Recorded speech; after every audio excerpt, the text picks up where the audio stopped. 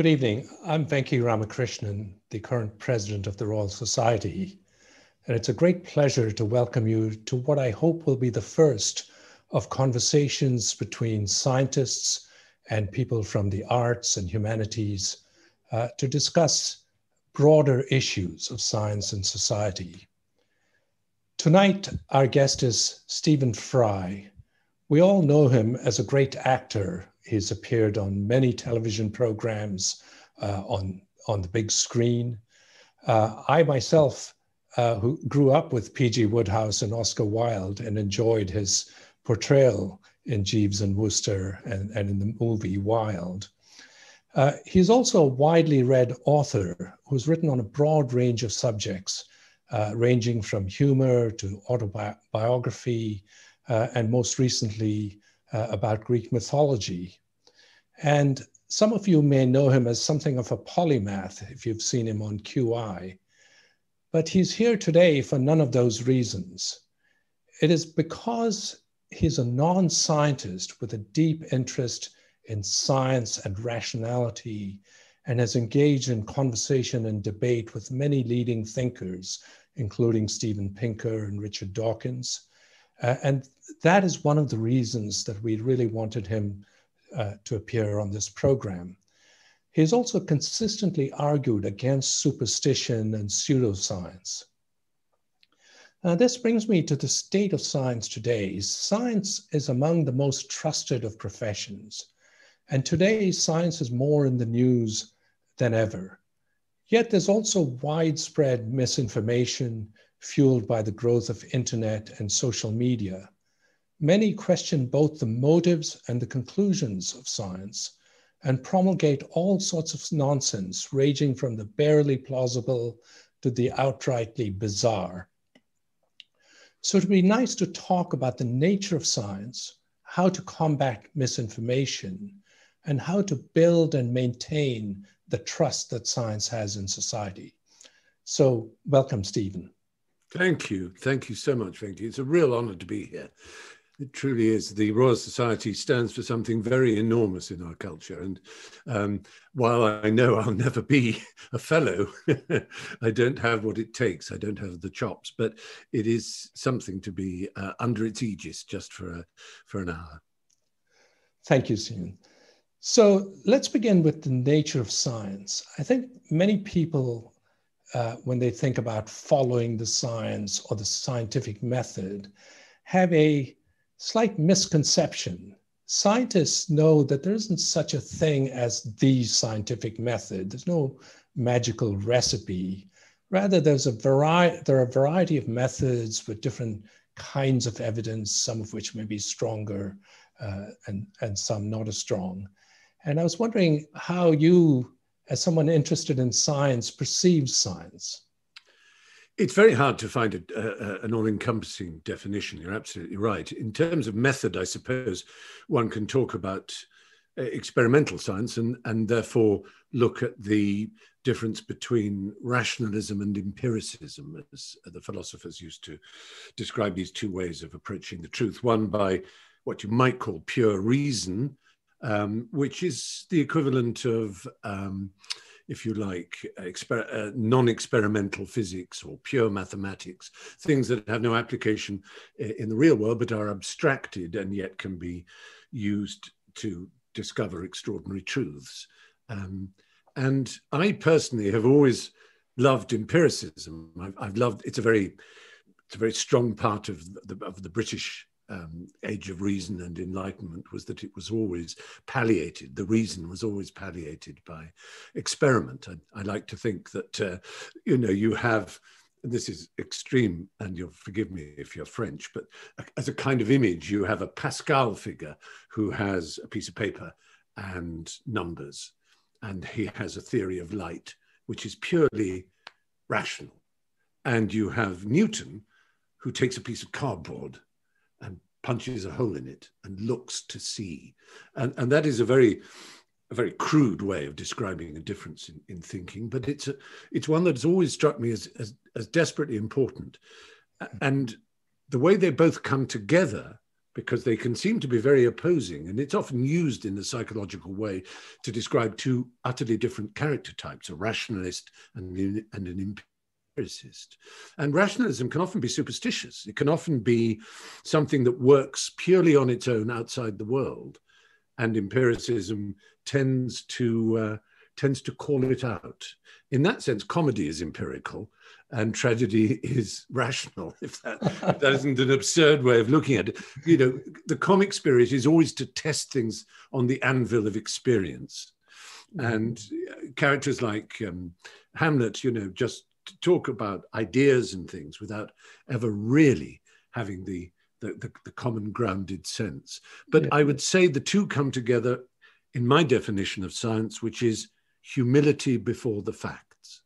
Yes, I think that since this is a Royal Society event, it's interesting to point out that one of the strengths of the Royal Society was that it came down on this idea that it doesn't matter how beautiful a theory is or how important the person who proposed the theory, but you know, its motto is nullius in verba, which is on nobody's word.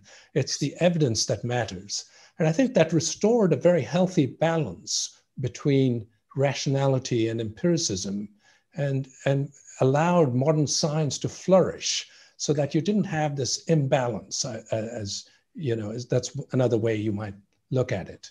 Yes, and the part of me that can't help but be interested in drama and novel and personality, perhaps even over ideas, or at least who can only grasp ideas when they're mediated by personality, looks at a story like Ignaz Semmelweis. I was filming in Hungary and I was able to go and find an Ignaz Semmelweis museum in Buda, on the Buda side of Budapest. And he had long been a hero of mine because he was a true tragic victim of empiricism in the face of cruel rationalism.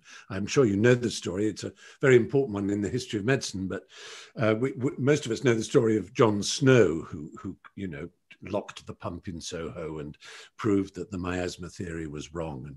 And that was a great step forward, again, of empirical behavior. But Semmelweis was a youngish figure who was faced with this terrible problem of women in parturition dying of sepsis. Really appalling numbers of them died in childbirth. And they were being delivered by medical students, but they were being, their bodies, the babies were being delivered by medical students who had come straight from the dissecting room without washing their hands. But this is before germ theory. To us, it seems so automatically grotesque an idea. But nobody had thought that might be in any way a connection. And indeed, Semmelweis didn't particularly. He tried all kinds of closed off experiments, not exactly, you know, random double blind trials, but as close to it as he could do. He controlled things. And one of them was to get a certain number of a cohort of these students to wash their hands. And immediately the deaths went down. You and I won't be surprised to hear. But the awful thing was, he suggested that there was something on their hands that was causing these deaths. And because microscopy and Pasteur and Koch and germ theory hadn't yet arrived in the world, this was considered insane. And he was laughed to scorn, sacked, ended his life in an insane asylum. I mean, it was a really dreadful story. And he couldn't have been more right. And it seems to us extraordinary that because there was no evidence that these little invisible things existed, except the fantastic evidence of the drop in the death rate, its reason defeated epidemiology in an awful way.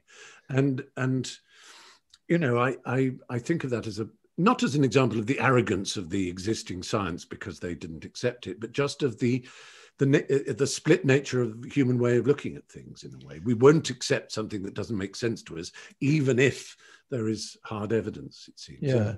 A very similar thing happened in the late 19th century when Boltzmann, you know, the famous physicist, great proponent of the atomic theory, but he was surrounded by people who thought the atomic theory was just a fiction, just a matter of, it was something the chemists just used as a convenience, had no basis in reality, people like Ernst Mach. And he was really hounded for quite some time before the community realized that he was right and rallied around him. He committed suicide, but that was for other reasons. He was mentally ill. Yes. But he did face a lot of trouble. But it does go to show you that rationality and empiricism, they have to go hand in hand, because empiricism without an underlying conceptual framework isn't going to get you very far. For example, you may know the death rates drop, but unless you know the underlying basis, you can't go forward. Exactly. You stumble on the distinction between a correlation and a causality. Exactly. But so they're both important. But what's interesting from your example is that they're not always in sync. Sometimes one leaps ahead and the other has to catch up. But there are very romantic stories when they are in sync, like Eddington going off to Africa. Exactly. I was just about to say about the bending of light, and of course, you could argue we're still testing some of the predictions of relativity, for example, gravitational waves 100 years later. So sometimes they're well out of sync, and sometimes, as you pointed out in that beautiful example of the Eddington expedition, they can be quite closely in sync. Yes. So I want to come to another issue about science, which is uncertainty. So scientists always live with uncertainty. And doubt, as you know, is an intrinsic part of science. I'm reminded of a well-known senator who once ran for president named Edmund Muskie, who said that on his committees, he only wanted one-armed scientists because they kept saying, on the other hand, and they could never give him a straight answer. And Naomi Oreskes, the author of Merchants of Doubt, has pointed out how this very natural doubt that exists in science has been exploited by people like the tobacco lobby or the fossil fuel lobby to argue against conclusions that are widely accepted by the science community. Absolutely right. And in a recent debate, you, Stephen, have argued against being too certain and for passionate and positive doubt. Those are your words. And you also said, just because science doesn't know everything doesn't mean it knows nothing. Yes, that's right. Because that's one of the maddening things when you're having an argument with someone who is doubting science and doubting a stack of evidence. When it comes to almost anything, they will say, well, science doesn't know everything, as if that's to say that it allows them to push open against science in every degree. Say, well, no, it doesn't know everything, but it knows a lot more than anything else knows. After all, science, the origin of the word science is knowledge, scire, the Latin for to know. It is about establishing what you can know, and like any good philosopher, any good scientist realizes there are limits to what you can know, but they're nothing like big enough limits to allow all kinds of nonsense to be said. And it is one of the great worries that I was quoting, I think, in that debate, Bertrand Russell, who said it is one of the sad things in the world that those people, who know a lot and think a lot are filled with doubt, and those people who are foolish are certain. And it's been refined in some ways into the now very well-known Dunning-Kruger effect, for example, that the very nature of mental and cognitive incompetence is that it can't encompass its own incompetence. It doesn't know how stupid it is. The problem with stupid people is they don't know they're stupid. And smart people know the limitations of their smartness. So that allows bloviated braggarts and diehards like the American president to behave as if they know everything when they know less than the smallest and meanest educated person knows, but they are not in any way inhibited by an understanding of their lack of understanding, if you see what I mean, which is deeply worrying. And then on top of that, there is a cynical layer of quite able people who, as in the case of this, I forget her name, you quoted her, who I heard recently on the radio, talking about the similarity, the congruence of the tobacco playbook and the fossil fuel playbook. That exactly the same way of muddying the waters, of hiring somebody in white coats. In fact, I think the tobacco industry called it their Operation White Coat. Was the name of their first move in the 50s, as it became apparent that smoking was, the evidence was mounting up and up and up and up. They called it Operation White Coat. Just get someone in a white coat whom you can pay, and tell them that it is uncertain, that it's not quite clear yet. The evidence isn't all in. The jury is still out. And you can say this again and again about anything. And at the moment, of course, it's being said about climate change and the anthropogenic nature of climate change in particular. Because people will look at the medieval warm period and say, see, there are cycles. And once you have to stop and go into the detail, once you have to go, as the popular phrase is, granular, people are bored. They don't want to know anymore. They just like hearing the big rhetorical statements.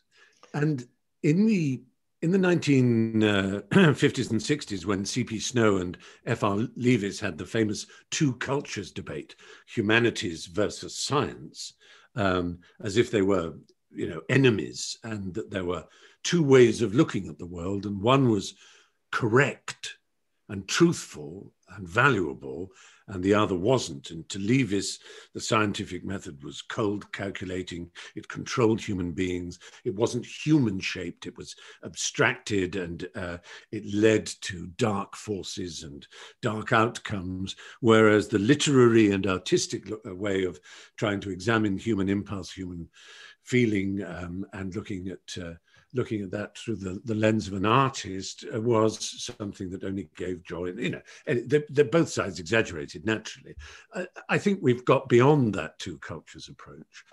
But nonetheless, there is still out there in the world a feeling that you can simultaneously appropriate science and dismiss it. So you use the word uncertainty, and of course that's a kind of double meaning in post new physics language, because you think of Heisenberg, and so you can say, look, even quantum physics says the world is uncertain, which is a total misreading of what that's supposed to mean. Yes. And indeed, uncertainty is probably not the best translation. No. But nonetheless, that's the word that's stuck. And so people say, and look at chaos physics. There are nonlinear equations. Everything's turbulent and unknowable. So science is really proving that science isn't of any use.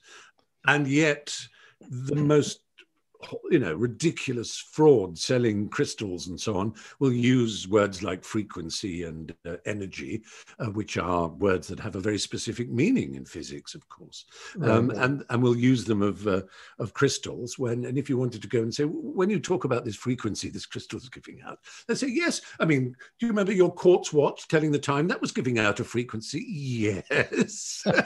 Does this mean that if I take a piece of rock and rub it, and they're so slippery, aren't they? They're so co-opting of scientific jargon in contexts where they have absolutely no meaning. This is something that scientists really, I think, despise.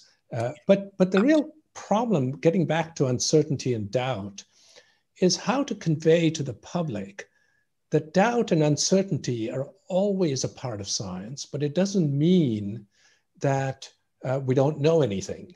Yes. It's theory doesn't mean that something is unsettled. The theory of people, for example, creationists will say, well, it's just a theory. Well, no, that's obvious right. nonsense. That's the other thing. Theory as meaning something hypothetical, whereas we think of theory as a conceptual framework. Exactly. And so I think that is, so there are a number of issues. I'm not sure that I'm not sure how to make headway on this doubt problem. And I think it is important. We're facing it, for example, now with climate change, but as I'll come to later, it's also coming across with COVID, various aspects of the pandemic and so on. And one thing is that eventually the truth wins out. Mm. No one now questions whether smoking causes cancer. No. And despite years of sort of pushback. And so the question is, how do we sort of accelerate that process? In other words, how do we, mount an attack against the people who are, obstructionists or really actually in some ways somewhat dishonest about their claims? Well, part of it is that if someone has an axe to grind or a political agenda to put forward, they are nearly always able to use rhetoric in order to put their point forward and to humiliate and to discredit their opponents. So, for example, in politics, if someone won't change their mind, they're stubborn. But if you like them, they show immense stability. And so if you disliked Margaret Thatcher in the old days, you would say she was stubborn and she just wouldn't change her mind. She was like a donkey, just stuck there, wouldn't change. And others would say what you like about Maggie, she sticks to her guns. So that's just an obvious example of how you use language. And similarly, scientists, if people want to discredit a science, then scientists are either arrogant because they state something as a fact, and they're just arrogant, white-coated technocrats. Or if a scientist is kind of, as it were, makes the rhetorical mistake of being humble, then they can just simply get trampled over. So really, it's about recognizing who the enemy is of the truth at any particular time. And obviously, we have serious enemies of the truth when it comes to medical science at the moment, which is something we're all thinking about in terms of the anti-vax movement, if you can call it a movement, and the idea that, vaccination is a hoax, that COVID is a hoax, and that the epidemiological and virological ways of trying to explain it are hoaxes. But there are sciences that are halfway sciences. They're not pseudosciences, but they're sciences that take a long time to be accepted as sciences, in the same way that subjects get a long time sometimes to be accepted into universities. Like economics took a long time before anybody would call it a science or a study or a discipline. And one of the sciences nobody's talking about much at the moment, but which I know from friends in court, as it were, does have seats on SAGE and other committees, and therefore has the ear of government, is not virology, it's not epidemiology or medical science generally, biology or chemistry or anything like that. It's a science that we don't really think much of at the moment. It was discredited in the 60s or late 70s perhaps, and that's behavioral science of one kind or another.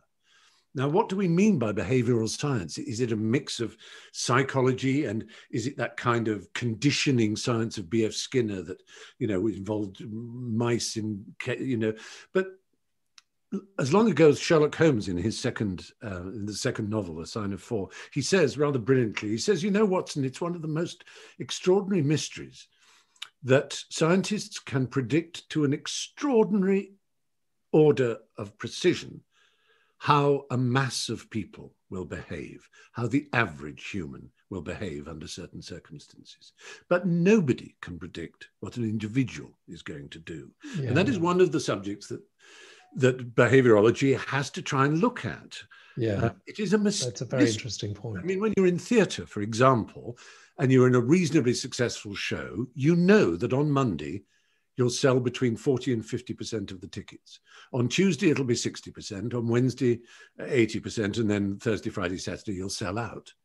Well, why is it that those individuals, some of whom go on a Monday, why don't the 40% who go on a Monday, why don't 4 weeks worth of them all go on one Monday and it sell out hugely. And yet the averages do work out of individual humans who are all captains of their soul with their own brains and decisions. They act in predictable ways, and yet individuals don't. Anyway, the point is, companies know this.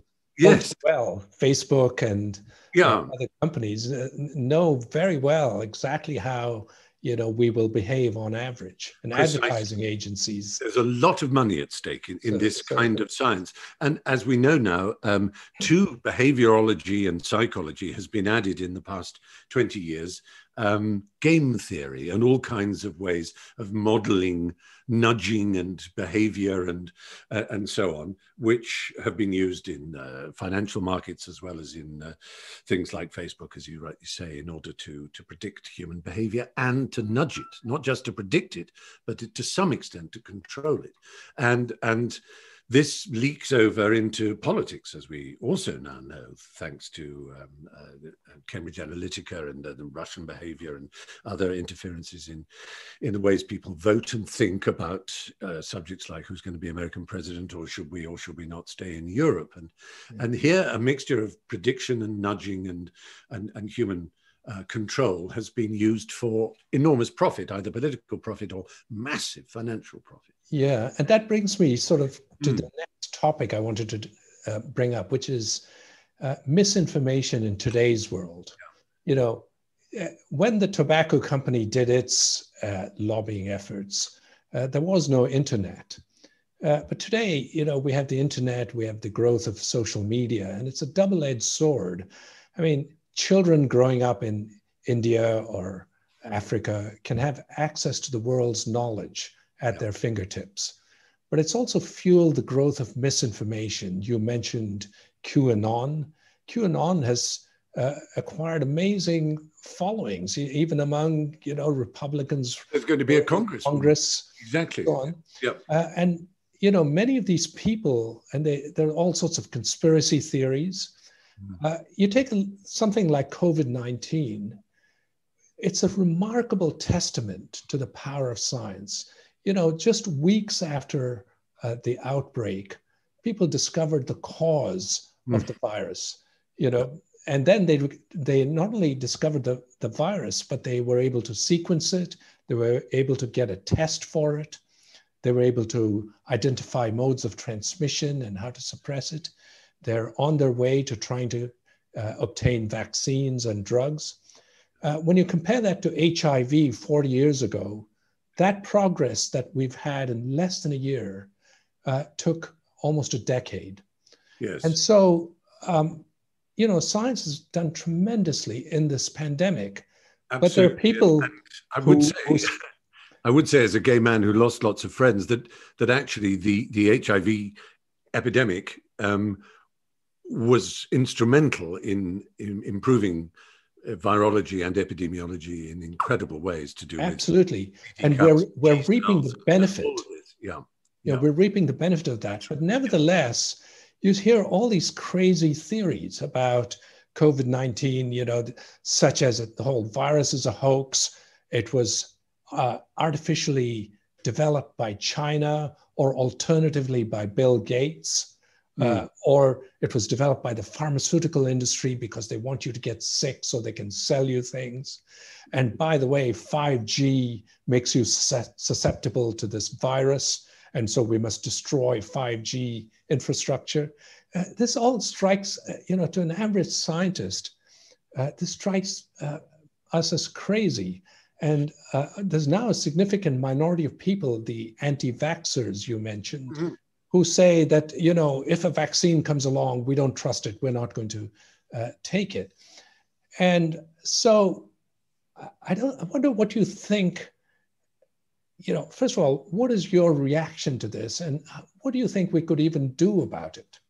Well, my reaction, as I suppose most people's ought to be, one hopes would be, is obviously horror and a sinking heart every time I pick up my iPad in the morning, which I keep stupidly by my bed and really shouldn't, and I look at the news. By the time I'm on my feet and ready for a shower, there's already hot lead leaking into my stomach as I think of just the horror of the world. But I would suggest this, Venki, that Science, are you familiar with the idea of Stephen Jay Gould's NOMI, his non-overlapping magisteria, as he put it? He was the son of a rabbi, and it hit him very hard to try to be, when science was aggressive towards religion and claims that religion made. And he suggested that there should be non-overlapping magisteria, which is just a grand word for realms of inquiry, for areas of thought.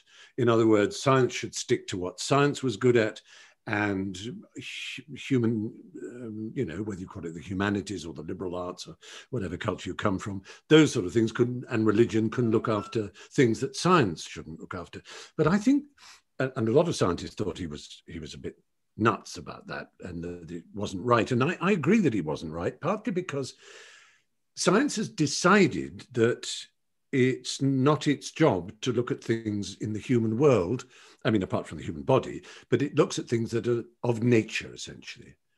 Physis, the Greek word is, and so every scientist is really a physicist. They're looking at physis, they're looking at the laws of nature, either in terms of biology and botany and geology, even the planet and the cosmos, and the laws of motion and everything else that seem to cause the whole thing to work in the way that it does. But that human interaction and human behavior, generally speaking, is a subject for non-scientists. Well, the problem is that a huge number of very clever non-scientists fill that space and are therefore able to pull triggers on human beings that they've discovered, the kind of triggers that Daniel Kahneman, who won his Nobel Prize for identifying in his excellent book, the cognitive biases, the salience biases, all the biases to which we humans are prey to, and of which we are mostly unconscious, and of which are two kinds of mind that he Thinking Fast and Thinking Slow was the book that kind of hit the popular presses and made him a dinner party chatterer hero. But there's a lot of extraordinary work that he did that shows that science can look at how people believe and why they believe, and why they can be pushed into believing things that are untrue, and why they find it hard to accept things that they don't want to be true. And all this is deeply important and is as subject to a rigorous scientific codification and explanation and a laying out as is the reason that leaves go red in October. Yeah, this is the growth of behavioral science. That's right. And so I think that is part of it. I think scientists can't hold back and say, gosh, look how stupid humans are. They're not believing us. They should say, some scientists should say, we've done a lot of work on this. We know why humans are being like this, and that should be open science. And in a sense, that is happening, but maybe there's more to it. It should. Yeah, I think, your hero, Bertrand Russell, whom you mentioned, used to talk about the infancy of reason. And the idea is that, we all have a thin veneer of rationality, but deep down, we're actually quite emotional beings. Yes. And we come to conclusions often based on emotion, and then we try to justify it with reasoning or rationality after the fact. Absolutely. So we make a choice or form an opinion, and then try to sort of rationalize it later. And a very popular science now, of course, is evolutionary psychology. And that would say that we're right to be the way we are, because we've evolved to need to respond very, very fast to danger, threat, or the possibility of a big lunch. And reason takes too long. If emotion can short circuit the journey between problem and solution, then take it. Yes. So it leads to a question. So, when scientists argue about the evidence or data, they often, as you say, come across as cold and logical. Yeah. A bit like Spock, exactly. or in the worst case, Dr. Strangelove. Yes. And so Naomi Oreskes, the person who wrote Merchants of Doubt, has come out with a new book called Why Trust Science.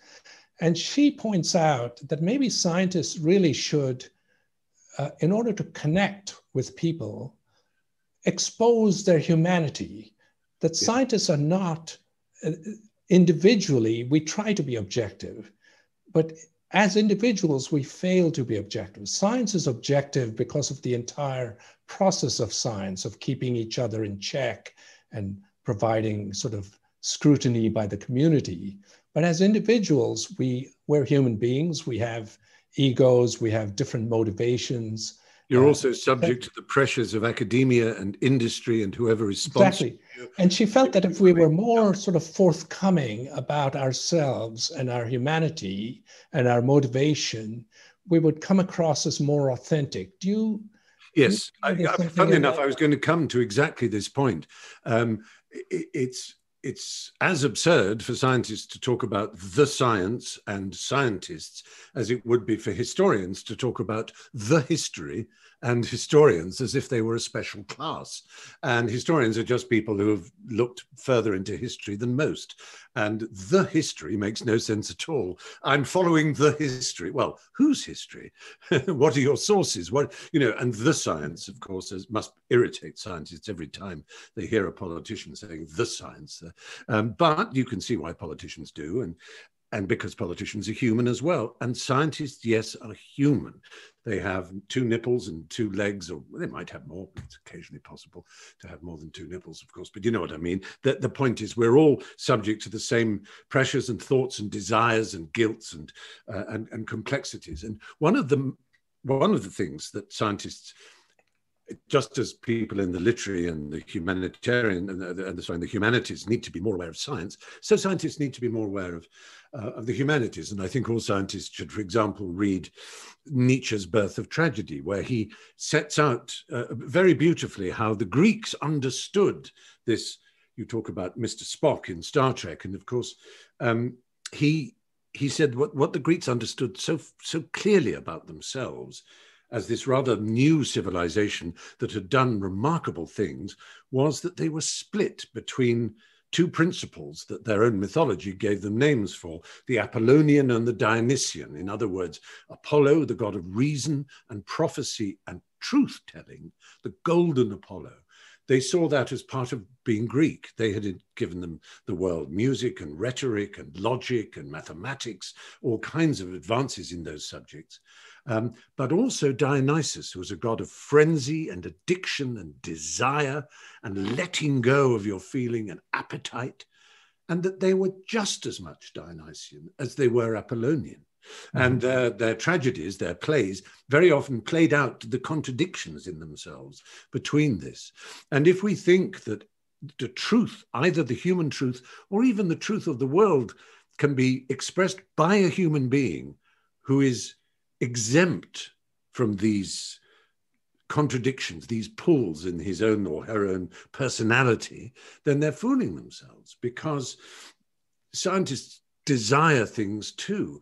I become rather obsessed by the story of Franz Haber, which you probably know is one of the most extraordinary stories of a scientist, and I think acts as a story that covers all of science. And he was a Nobel Prize winner because he, you could argue, was responsible for saving more lives and causing more people to be born than any human who ever existed. He was the man. The estimate is the world's population would be about half what it is now without the Haber process. Because of his ability to, the way he found it to get nitrogen available for farmers and so on. Before, they'd have to get guano from South America and bones from boneyards in order to try and get the nitrogen into the soil and increase the fertility of their crops and so on. And then, as you say, he's responsible for that. But then in the First World War, as a good German, he was also responsible for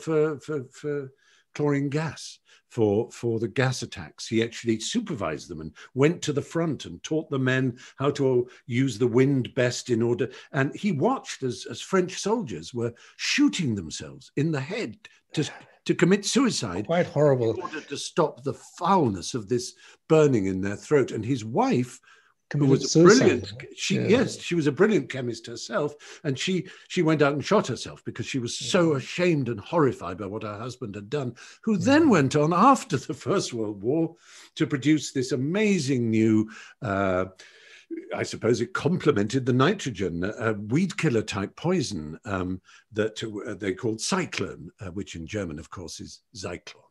And it turned out that, of course, was the poison that the SS used in the death camps to kill Haber's family.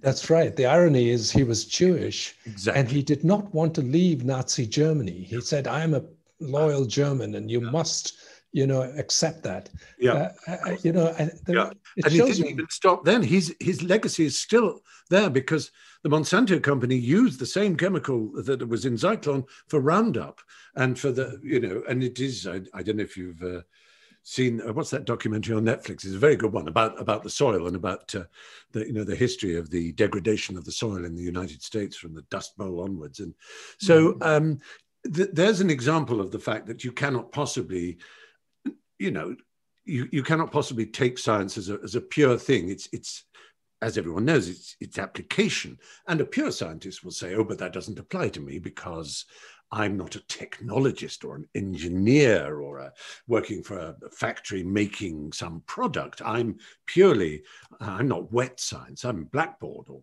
whiteboard or whatever it is now, but that doesn't quite wash, does it? No. And it's actually the Haber anecdote you mentioned. It is actually a lesson that scientists also must learn not to have the sort of arrogance of science, because science has been so successful and is such a very logical way of looking at nature and the world. We mustn't forget the sort of human aspect of why we do science and what it means. I think that's very important. Yes, I mean, if one wanted to start again with universities, I think, clearly ethics has become more and more important a subject, both in business and in science. Bioethics is obviously a very rewarding field, a very important field as we move towards this tsunami of new technologies which we are facing, which we haven't been able to speak about yet, but that's one of the huge problems. And maybe we can learn from history that something scientists have never been very good at doing in the larger sense is prediction.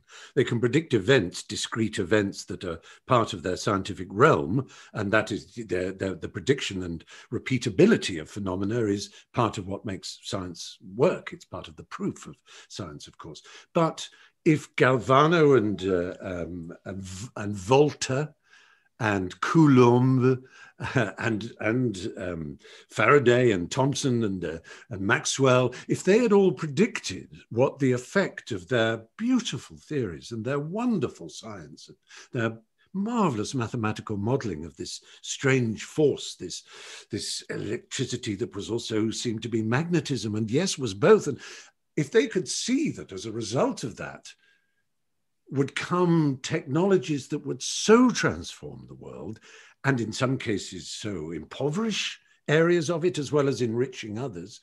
I wonder what they would have said, because how great their minds were and how logical the outcomes of electronics came, as you move all the way up through to the Bell Labs and Shockley and the transistor and these extraordinary developments. And then, of course, computing, and right up now to the possibility of quantum computing. And I think Faraday, though, did have an inkling, because I forget whether it was the Prime Minister or the Queen Victoria, who asked him, "What good is this?" And he said something to the effect that, well, one day you may tax it. Of course, he may not, he may not have realized that the tax could be in the trillions, but anyway. So, very true. But getting back to the trust question, part of the problem is that some of the sort of things that people argue about, like the anti-vaxxers, well, an anti-MMR paper was published in a mainstream journal, okay, before it was retracted. Oh, Andrew Wakefield, you mean? Exactly. Yes. And similarly, there was a paper on GM crops, which also turned out to be flawed. There have been data on whether high tension wires cause cancer. Each of these cases, there's been an initial finding.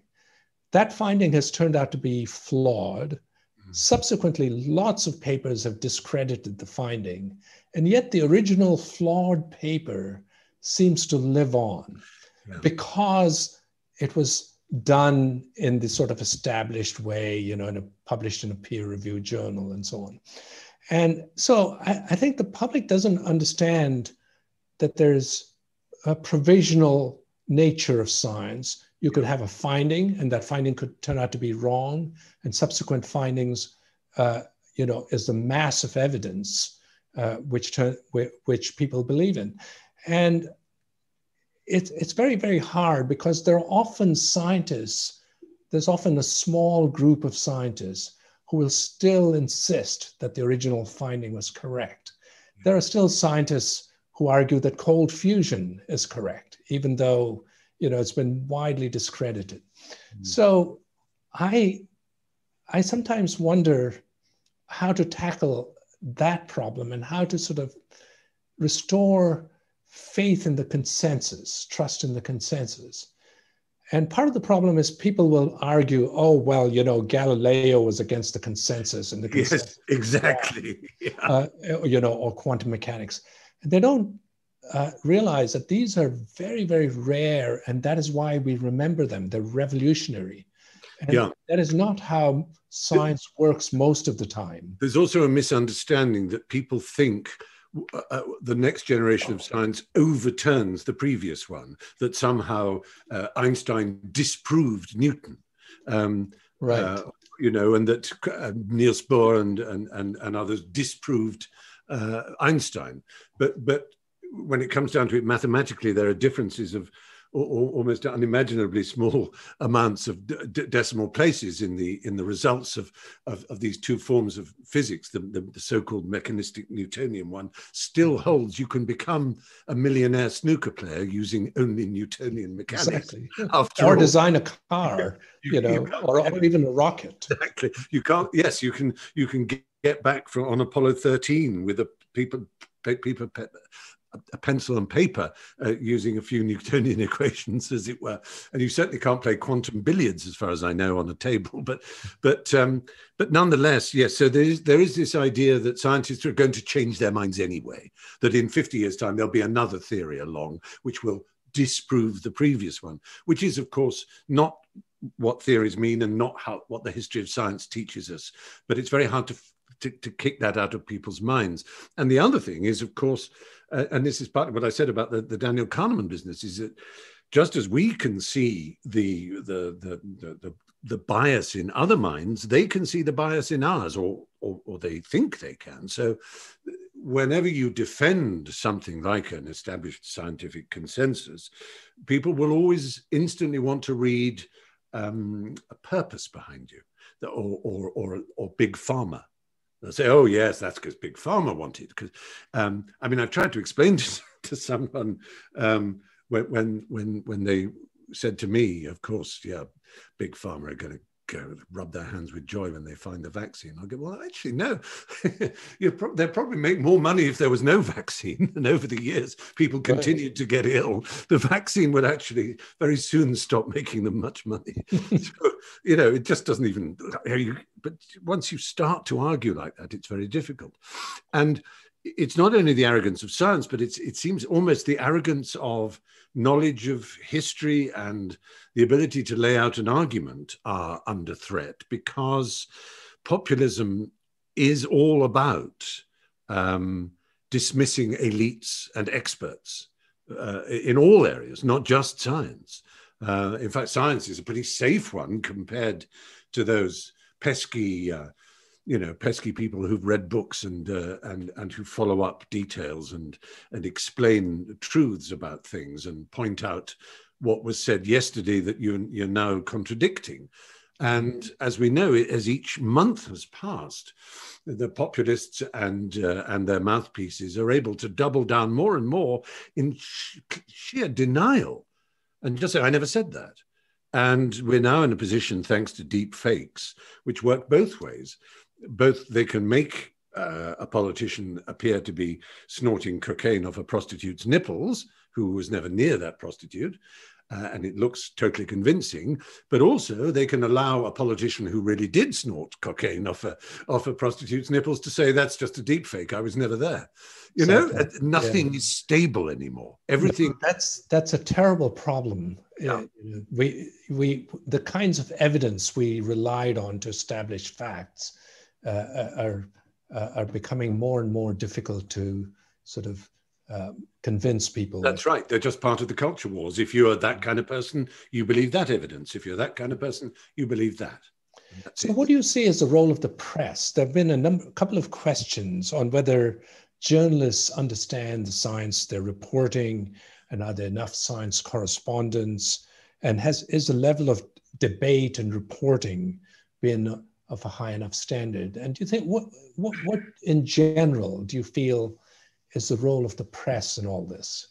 There are, of course, some really good scientific journalists, and we're all the culture owes a debt to Ben Goldacre and Simon Chalmer and people like that who've really increased the general public's understanding of what you might call good science and bad science, fake science and real science, and how to read it. And the BBC has the program which looks at numbers and how they really affect and analyzes and, as it were, fact checks the claims and statistical counterclaims that are made by politicians. And so there is available a much, much greater access to the truth. But again, you have to want it. And it's very easy for us to say, well, we're what used to be called the chattering classes and are now called the sneering metropolitan elite, or whatever you want to call us, and we're unbearable to a lot of people because we pull down these theories, or we want to erect ones they don't like, or we're dishonest, or I don't know. It's very easy to assassinate the character and the process of someone who's your perceived enemy.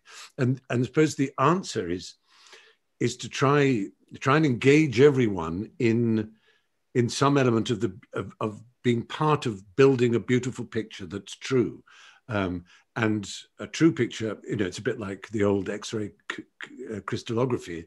It took a hell of a long time. It took those amazing scientists, most of them women, because men were too flighty to have the concentration skills to do it, to find these different angles and these different presentations of the truth before a whole picture of a protein or whatever could be established. And it was an amazing, of course, now it can be done by machines in seconds, but the point is, if you all felt that you were holding a piece of the jigsaw, and that there was a way that different intelligences and different ways of looking at the world can contribute to, as I say, a kind of modeled, multifaceted truth, it would be very helpful. Because I suppose part of the problem with science, and it certainly is for me, my father was a physicist, and so whenever I asked him a question, his usual instinct was to take a piece of paper and draw a vector, and there was X and there was Y, and there was a sort of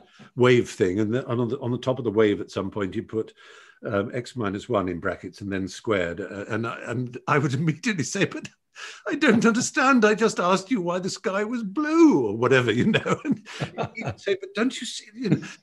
And there is this enormous gap. And you scientists who are tuned into this Zoom must probably know it's true, but I don't think you understand how stupid we are when it comes to numbers. I mean, I think I doubt that. I think I'm sorry to say, Stephen, nobody's going to mistake you for being stupid. I can grasp an idea. I can read a book, but 2 pages later I have to turn back to remind myself. That happens to, I think that happens to all of us. But I want to get back to this point about people believing what they choose and then automatically trying to discredit the other side. Yeah. And so, if they don't like scientists' opinion or views or data, they will start attacking the scientist. We've seen that even with the pandemic. You know, some of the epidemiologists are harassed Dr. on Fauci, Twitter. yes, exactly. And Fauci, for example, has been really badly, you know, and people are issuing death threats and things like that. And even in Britain, you know, our scientists have often been attacked on Twitter, threatened, etc., and harassed. And so this is a kind of disturbing situation. And the question is, how do you convey to the public that, look, science is what it is, don't shoot the messenger? Is there a way that we can explain the motivations, and perhaps could we be more transparent about the incentives in science? Could we change the incentives in science so that people would trust scientists more? And this might involve a change in the science culture, you know. It might, and I think that's part of it. And I don't mean that the important questions of science should go unexplored, and that you should reduce the budgets of big science, things like, you know, the Hadron Collider or whatever. They're all obviously immensely important areas of science that one wouldn't, as it were, touch. But in terms of the everyday interface of scientists with others within universities and within industry and within other institutions and establishments and society generally, things have been tried. The chair of the Public Understanding of Science in Oxford, for example, which is a brilliant idea. And unfortunately, and I say this because he's a friend of mine and we have much in common, Richard Dawkins is probably the most famous holder of that chair, but he was a polemical figure and people will always associate him with something. And those who found his, his dismissal of religion in particular, so they found it brittle and angry and ungenerous, perhaps. So that, and I mean this with greatest respect and love of Richard, that in some ways it held back what it was supposed to do, that far from increasing the trust and friendly nature of science, it only seemed to increase the... It is odd, you know, because in his writings, he comes across as much more strident than he is in person. In person, he's very courteous and you know, charming almost. And he's warm and he's open to the mystery and the wonder of the world, which, you know, he'd be an idiot if he weren't. So the idea that he's a cold rationalist is, of course, nonsense. But it's but one shouldn't sort of rest it all on him in that sense. I think you know, it's been tried when I was a boy and still going on, the Royal Institute Christmas lectures. But, you know, it was always the goody two-shoe Blue Peter watching middle-class children who sat there with their shiny faces laughing and enjoying the experiments that were being shown to them. And somehow something else has got to happen. And I'm trying to, you know, I can't give an answer here and now as to how science is going to be integrated into the public discourse in a way that allows, a reciprocal understanding of science and across cultures and so on. Because, well, one thing I think scientists can do, and that is be better prepared for what is coming. The image I have is we're looking out to sea, which picks up on Newton's idea of being a beachcomber, perhaps. We're looking out to sea, and there are upswells on the horizon of 5, 6, 7, 8, 9, 10 different complete separate technologies, which are converging into one tsunami. And they are nanotechnology and biotechnology, gene editing, genomics, you know, CRISPR and so on, brain-machine interfacing, quantum computing, new materials, graphene and all the others, and of course artificial intelligence, unsupervised machine learning, and robotics and so on, and bio-augmentation. All these are coming together and are on the horizon, and it won't be long before suddenly that huge tsunami is over us. And each one of these technologies is capable as being as wickedly used for ways that are not good for human polity and comity, if I can use those words, as the internet was or as social media was. But together, the possibilities are terrifying. And I would have said 10 years ago, they are blissful. Look how wonderful it's going to be. But now I'm so doubtful, because the fact that all science and technology can cast a shadow has never been clearer. And often the brighter and better it is, the starker the shadow. That, so I mean, in the late 80s and early 90s, when I joined the internet as almost like a kind of radio ham, it was just an amateur hobby, and Tim Berners-Lee hadn't invented the World Wide Web yet. And I saw this thing and I imagined how it was going to break down borders and dissolve differences, and it would be a huge university for everybody, a resource, a library, a museum, a theatre, a concert hall, a public square. It would be the most wonderful thing that humanity had ever created, and it would end our problems. And at some point, the reverse happened. Yeah. And that is and of course I feel stupid, but should I have guessed? Well, I don't remember. I read almost every book on the internet there was to read in the early 90s, which was only about 3 a year. And not one of them said, look out, it's going to be dangerous. Nobody, the dark side. True. Well, and I think it's a lesson that perhaps scientists should not just remain disengaged, but when technologies develop, we have to carry society along. We have to get them involved, get them to understand the technology, and often they will see things that we perhaps in our very narrow technical ways might not. And also what people do with technologies and new science is really a social problem. It's a matter for society to decide, not just for scientists to decide.